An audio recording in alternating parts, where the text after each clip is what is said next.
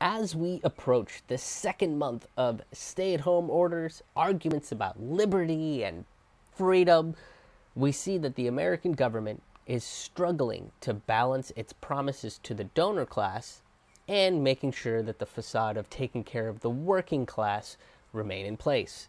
Both the Democrats and the Republicans offered a pittance to the working class to ensure that they'd stay docile and passive while the corporate elites, the boss class, and the pimps of the parties got richer during a global pandemic.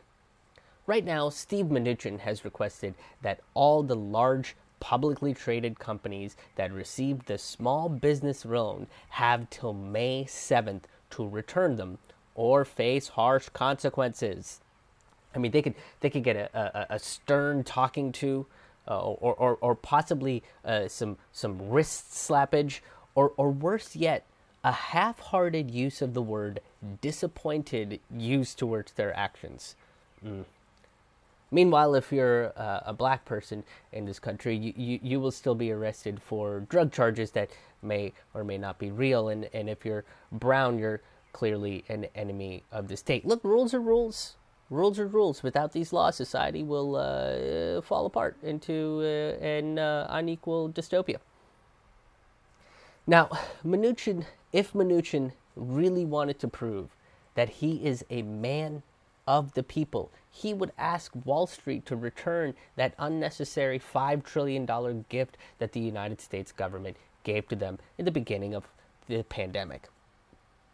So, how did these corporations even receive these small business loans? Well, that's pretty simple. They utilized loopholes that I'm sure Steve Mnuchin didn't know were written in there. Right? He's like, well, how did these even get in here? It must have been that scamp of an intern we hired, huh? Reginald. Reginald is always pulling pranks around the office. You know, we like to have fun at the United States Treasury Department. Oppressing the American people with economic sanctions can be a tough job. So sometimes you just gotta have fun. Now, companies like Shake Shack did return the $10 million loan they received once they realized that the real small businesses were not able to access the funds. The CEO must have realized how silly an additional $10 million must look in their already giant piles of cash that they bathe in. Now, the question remains, why in the fuck did Shake Shack even apply for the loan in the first place? I mean, what did they think was going to happen? That somebody would come out and be like, hey, you silly goose, huh? This isn't for you. You were trying to get that loophole, I bet. Oh, Reginald, that scamp, the CEO would exclaim and withdraw their application, I guess. Now, Ruth Chris Steakhouse had to literally have their arm twisted to return the loan they didn't need. They said that they had planned on repaying the loan within the parameters written in the bill. But they decided to accelerate that repayment. What? But this is like getting caught punching orphans in the street and then saying, well, I planned on taking them to the hospital later, but I guess I'll just do it now. I mean, Ruth Chris Steakhouse was trying to look like they were the good guys here and had an epic fail moment. I mean, if you could accelerate repayment within a few days, you paid off the entire loan in a couple of days, then you didn't need the fucking loan to begin with. This comes as the House of Representatives is going on an extended, paid hiatus. Maryland Representative Steny Hoyer says that it's in recommendation of the House of Representatives doctor, that says that due to the increased cases of the virus in D.C., it's probably not safe for legislators to meet. As they take their paid vacations, House leader and resident crypt keeper Nancy Pelosi says that it's time, it's for the health and safety of those office workers and that custodial staff too. Now, are these office and custodial staff going to receive a paycheck on the congressional hiatus, or are they just out to fend for themselves as the queen of Yacht Queen eats all the ice cream she wants in her San Francisco mansion? I'd wager that it's the latter of the two.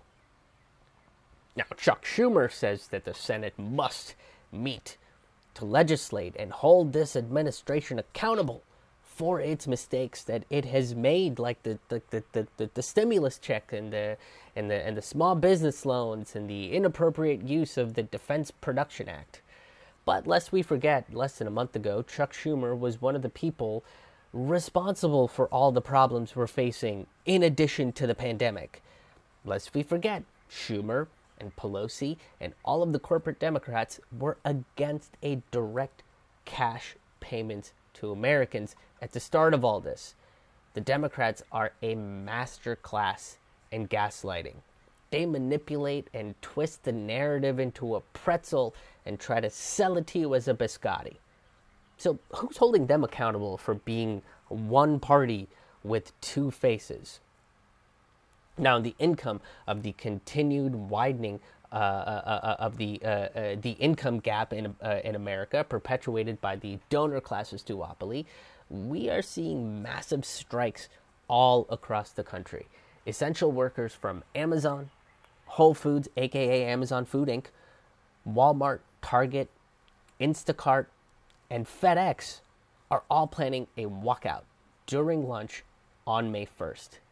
Most of the spotlight is on Amazon, who has made an additional $24 billion during this pandemic. This was achieved by putting workers' lives at risk. I mean, Amazon has over 500 cases of the virus in over 125 facilities across the country. And all of these reports were coming in from the rank and file employees of the warehouses where social distancing rules were ignored by the bosses. An Amazon spokesperson made a statement about these reports, saying, "While we respect people's right to express themselves, we object to the irresponsible actions of the labor groups in spreading misinformation and making false claims about Amazon during this unprecedented health and economic crisis. We have gone to extreme measures to understand and address this pandemic." I mean, these measures that they're talking about is to call the strikers a bunch of assholes and firing them for organizing and demanding to be treated like human beings. And, I mean, what more could these strikers want? You know, Bezos has ensured that their health needs were not going to be met and that they were going to be worked to utter exhaustion so he can have the privilege of Nancy Pelosi feeding him ice cream on a giant felt throne. I mean, anything else would clearly be a handout. Look, corporations like Amazon, Target, Walmart, all use their employees' lives as hostage negotiations. The choice that these employees are given is either to work in the conditions that could get them sick or have their homes, cars, and even their families repossessed. I mean, from a PR perspective, a corporation acting like a terroristic mobster doesn't really play well. The only way this could get worse is if Bezos and the Waltons stood in front of their mega mansions and repeatedly just punched an orphan, like every hour on the hour, and like they didn't even say that they were going to take him to the hospital. Look, if we are to say that these workers are essential, why are we treating them like they're expendable? In lieu of the strikes and the folks having to take sick leave, Amazon has ramped up its hiring and is offering only an additional $2 an hour extra for hazard pay. I mean, this is the same thing that Target's been doing, Walmart and FedEx. If these workers are truly essential, then these corporations won't have any issues meeting their demands to prove that they actually are. Right? And their demands include compensation for unpaid time off, paid sick leave, hazard pay, protective equipment and cleaning supplies, and full corporate transparency on the number of cases in these facilities. These are very reasonable requests, and these corporate oligarchs and slave masters are claiming that these workers are asking for the heavens themselves. Right? They're like, we ask for paid sick leave. That is the moon? You are asking for how dare you? You are asking for the moon. We're asking for hazard pay for putting our lives and our family at risk. You are asking for the rings of Saturn itself. okay, the rings of Saturn itself. We want corporate transparency. Well, now you're asking for Pluto to be a planet again, and I cannot change the laws of the universe, for I am but one man. Meanwhile, Big Plastic is literally asking for the government for $1 billion because recycling is essential. The American Chemical Council, what a lovely name, with the Recycling Partnership is asking for $1 billion handout despite netting over $200 billion annually. These companies work with oil giants like Exxon, Chevron, LanXess, and plastic users like Coca-Cola, Pepsi, and Nestle. Okay, if they need that money so badly, why not take all these plastic bottles that they produce and send them to all those recycling plants? You know, I'm sure they'll get a good 10, maybe even 15 cents per bottle to cover their costs.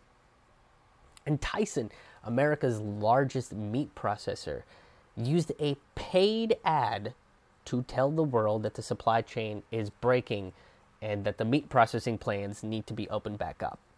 Now, they could have used that money and instead of spending it on their ad, they could have provided all their workers paid sick leave. But instead, they decided to invest in more greed. And Trump obliged by using the Defense Production Act.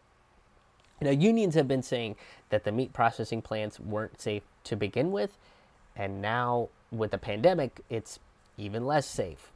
Tyson and their meat compatriots would utilize the same course of action that Amazon and Target did by not providing their workers with masks and putting out an empty, vapid statement about health and safety. Say it with me now. Corporations never have and never will care about your health and safety. They only care about their bottom line. The bottom line is they don't give a shit about you and will sell your life if it means acquiring one more dollar of wealth. So why are we as a nation worshiping this lifestyle and mentality? And as for our fight for basic human rights grows, we are also seeing nationwide rent strikes. As over 13 million people weren't able to pay rent in April, May is looking to see an increase of those numbers as 26 million people are now unemployed, and that number is probably going to grow too. The rent strike movement is inviting those that simply can't pay to be included in their strike. Non-payment as an action of the strike means that people are not alone in their struggle. They're also urging folks that can afford to pay rent to stand in solidarity with those that can't. The rent strike demands are to cancel rent for 4 months or for the length of the pandemic, whichever comes first, a rent freeze to ensure that rates don't go up, a sheltering protocol for all homeless folks, and to make sure that the leases are renewed, and when they're renewed, that they're renewed at the pre-pandemic rates. And this goes for mortgages for small landlords too. The same thing applies. And before everybody freaks out and starts screaming that this is people asking for free shit, okay, remember that the banks got bailed out first. They literally got a handout. They literally made up money out of thin air for these banks. They got $5 trillion, no questions asked. And on top of that, they've been garnering interest from all of our debt payments for years. And as the administration points out, that the $1,200 stimulus check should last an average American about 10 weeks. That means that with a $5 trillion corporate slush fund, these banks should be fine for like 14 quadrillion years. So why would they even need rents and mortgages to stay afloat? I mean that's just math. I mean the numbers are right there. Strikes like these are not pushing for a return to normalcy. Look, normal sucked. Normal was complacency and mindlessness. Strikes like these are advocating for a new normal. A normal that gives each and every one of us a purpose and helps us to be mindful to each other. It's a normal based on compassion, logic, understanding, and treating the essential with respect. And it's a normal where we all can end up being essential to each other rather than expendable to earn somebody else a profit. A normal where we can appreciate the moon and the heavens for what they are, while making this world a better one. Very excited to announce that I have some live stand-up comedy dates. By live, I mean they're virtual. They're on the internet, you guys. I'm going to be doing a bunch of shows via Zoom. So it is necessary that you download the Zoom platform in order to attend these shows. And it is also necessary that you guys get tickets, because that is the way that I'm going to be able to communicate with you guys and give you guys the necessary login information to the Zoom shows so you can attend these shows. What are these shows, Krish? What do you keep talking about them? The first one is May 2nd at 9:30 p.m. for Pittsburgh Fringe Festival, and that is a very special, exclusive storytelling show called Stories from the Road, where I tell you some tour stories that has happened to me over the course of touring. So it'll be 3 or 4 fun little stories with some visuals and things of that sort. Very excited about that. Tickets for those are available right now. They are pay what you want. They're pay what you want. So if finances are a problem and you still want to enjoy the show, no problem. Don't worry about it. Grab one of those tickets for free and come hang out. The rest of these shows are part of the Citizen Revolution virtual comedy show. The first one is on May 8th. The second one is on May 22nd. And the third one will be on June 5th. All of these are Fridays, and all of these will be at 9 p.m. Tickets for the May shows are available right now, and they are limited to 20 spots, you guys. There are only 20 spots available. The tickets are already selling, so make sure that you grab them, and you grab them fast. The ticket links are in the description, so go down there and grab them. These are going to be a little bit of a mix. They're going to have some traditional stand-up comedy and storytelling shows, just like you would normally hear from me if you came to see me at any particular venue. But they are also going to have some interactive elements. They're also going to have some dynamic elements, some news commentary, some stories that you might not hear on the mainstream. We're going to talk about them. We're going to dive into them. So it's sort of a multi-dimensional show. So once again, those dates for the Citizen Revolution comedy show, May 8th, May 22nd, June 5th at 9 p.m. And then going forward, they'll be on Fridays at 9 p.m. Because as of right now, all of my dates have been, they're going to be rescheduled all the way into July. And so the first real live stand-up comedy date that I will have is in August. So with that said, doing these Zoom virtual live stand-up comedy events is how I'm going to be able to do comedy for you guys. I've still got the daily videos that I will be putting out. I've still got Forkful of Noodles. I've still got the dispatches coming out. But this will be a little bit more of a, personal interaction kind of situation. And all these shows will have a Q&A at the very end of them as well. So once again, May 2nd, Pittsburgh Fringe, 9:30 p.m. May 8th, May 22nd, June 5th, and then consecutive Fridays going forward at 9 p.m. are the Citizen Revolution stand-up virtual comedy shows. You can go get your tickets right now at ramennoodlescomedy.com. That's RAMAN noodlescomedy.com. While you're there, you can pick up a copy of my album, which if you get it off Bandcamp is pay what you want. You can get it for free if you'd like to. You can check out past episodes of my podcasts and videos, and you can make a donation if you would like as well. You can make a one-time donation, or you can become a sustaining member via Patreon or directly on my website. Becoming a patron gets you a free ticket to pretty much all of these events. Every single one of these Zoom shows, you will get a free ticket to it just by becoming a sustaining member. Once again, that website is ramennoodlescomedy noodlescomedy.com. That's RAMAN, noodlescomedy.com. And like I said, getting that ticket link is pretty important, because when you get the ticket link, you'll get a confirmation that you got the ticket, and then in 1 hour before the show, I will send you a link to the Zoom show with the meeting ID and a password to make sure that you can get in and enjoy the show with everybody. And make sure that you download Zoom before the show. And also, we have also found that if you wear headphones, it makes the experience a little bit better for everybody. So once again, you can go to my website for all those dates and all those links at RAMAN That's RAMAN, noodlescomedy.com. Thank you so much, and let's get into this week's podcast.